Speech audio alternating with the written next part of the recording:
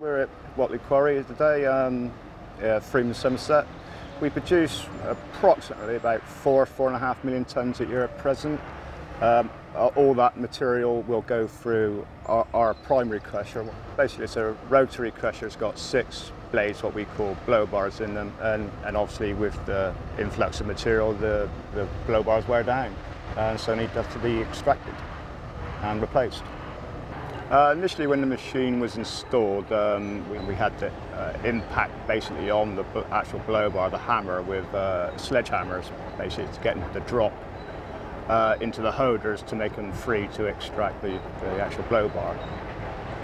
Well, initially, because obviously when striking with the sledges, a lot of hand-arm vibration problems, manual handling. So the original vibrator unit was just a unit.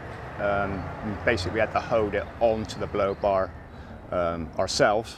And since then, we've developed it further so it would actually stand alone on the blowbar, completely remotely. The unit is swung in by hoist, lowered on the machine. We haven't got intervened with it whatsoever.